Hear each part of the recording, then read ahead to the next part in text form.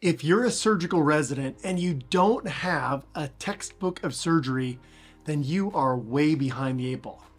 In fact, I would go as far as to say you're just not taking it serious, because score is not enough. And if you're a resident, you know what score is, right? It's not enough. Doing true learn questions and reading even the answers is not enough. Then finally, reading the random review article isn't enough. You need a textbook and you need a reading plan. So today I'm going to go over what I think are the 5 books every surgical intern and junior resident needs, and even the advanced medical student who's interested in a career in surgery. Let's go. Welcome back to Citizen Surgeon. My name is Dr. Eric Pearson. I'm a pediatric surgeon. I'm passionate about education, which is why we're talking about textbooks today. Now, I'm on this because recently I met with some surgical residents who didn't even use a textbook, and they were already into their second year, and they just didn't have a good reading plan or a way to prepare for cases. Now, what's important to know about cases when you're an intern or a junior resident? You gotta know the what and you gotta know the why, all right? The what is anatomy, physiology, pathology, and the why is why we're in the operating room and why do we need to fix this. As you get further along in residency, then the how becomes more important, and you learn that after you know the what and the why. Okay, so what are the books that I recommend everybody has to have on their bookshelf so they can understand the what and the why? Well, number one, Sabiston's Textbook of Surgery. There are a lot of different textbooks of surgery. You have Sabiston's, you have Schwartz, you have Greensfield's, and then you have things like Mastery of Surgery or Bailey and Love's Short Practice of Surgery. But those, I think, are for the more advanced learner. For the junior resident, for the intern, Sabiston's is the perfect book. Why do I say that? Well, number one is it's updated every 4 years. The last edition was 2021, and we have a new edition coming out in September of 2025. Even if you were to go back as far as the 2016 edition, you could pick that up for like $50 or even less than that, and it still is a gold mine of information. So the latest edition will cost you about $200. If you check a link in the description, I have what I found are the cheapest ways to get the new edition and previous editions, so check those out. But Sabiston's, if you just set yourself a reading plan, begin at just page 1 and start going through, supplement your reading plan with service-specific reading, either in Sabiston's or maybe with that review article or with that score questions. But don't just do score questions. Don't just do the review article. You got to have this baseline information in a textbook of surgery to understand that what and that why. Now, why is Sabiston so great? Well, number one, it covers the basic science. It has great clinical correlation. It has great clinical examples. And then, because it's updated, we're going to have the newest research. We're going to have chapters on advanced laparoscopy and robotics. We're also going to touch on those surgical subspecialties, which are so important. So if you're going to invest and you're going to get any textbook, Sabiston's is the one, and I would just put a bookmark in the first page, read 30 minutes every day, and you'll finish that book in the first year. Definitely by year 2, all right? And then we could get on to some of those advanced books like Mastery of Surgery or Cameron's Textbook of Surgery. We could talk about that in a different video. Well, what's the second book that I think every junior resident, well, every surgeon needs to have? Well, that is a book of anatomy. Now, there are a lot of books on anatomy.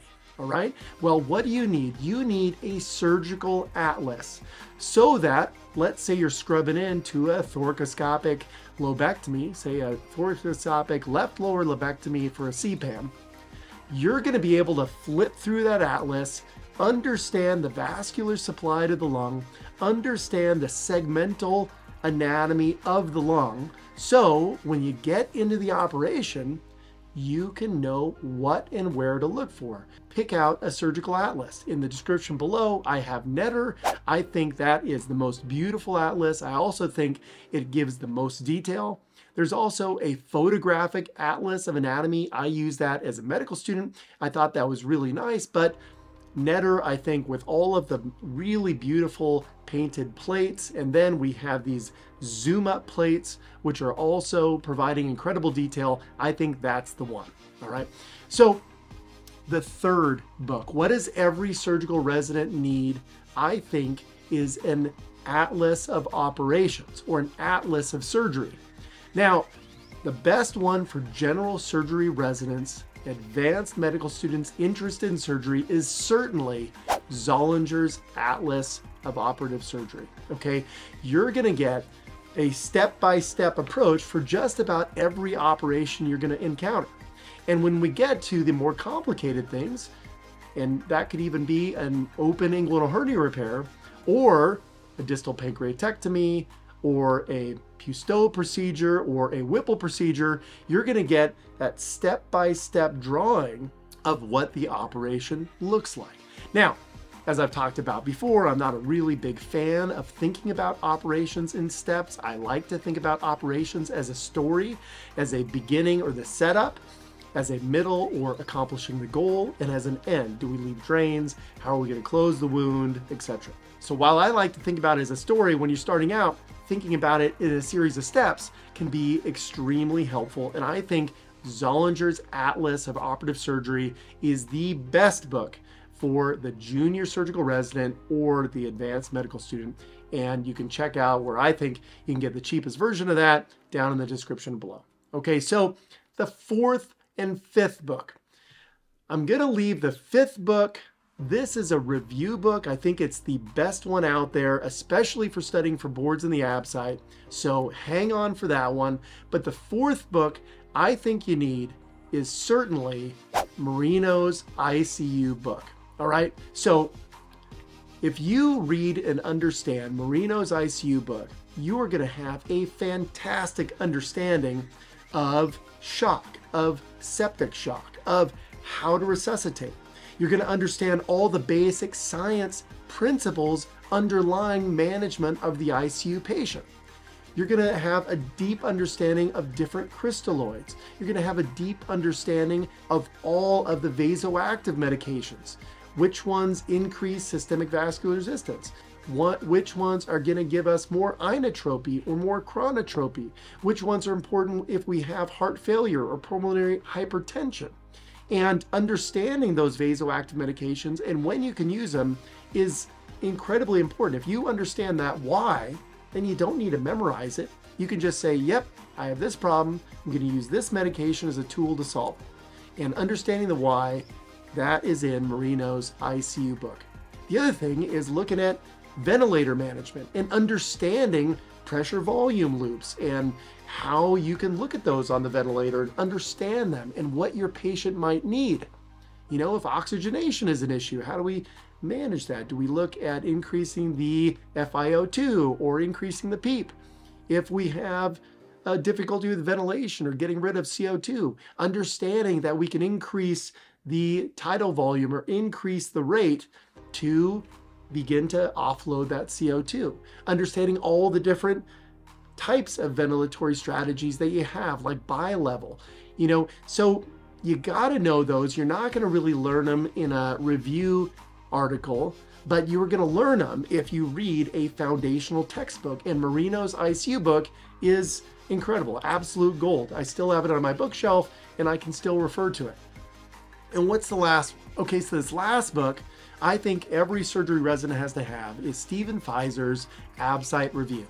Now, not a huge fan of review books. I think you got to have the source textbook, but tests are just a part of life, okay? And the ABSITE, doing well on the ABSITE is like having a get out of jail free card. Okay, so if you do well on the ABSITE, what does that mean? That means that you read, all right? That's all the ABSITE means, that you read, all right? And so reading that Sabiston's book on a daily plan, supplementing that with Steve Pfizer's ABSITE Review is going to keep you focused on those bullet points that are tested in the ABSITE every year and on the written surgery boards.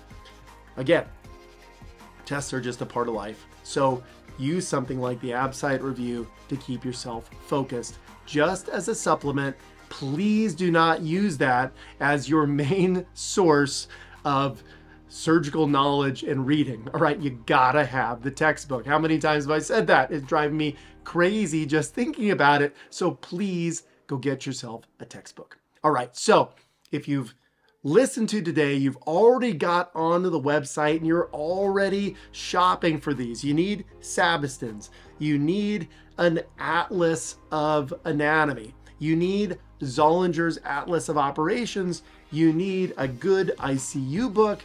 Marino's is the one that I like the best, and you need the ABSITE review.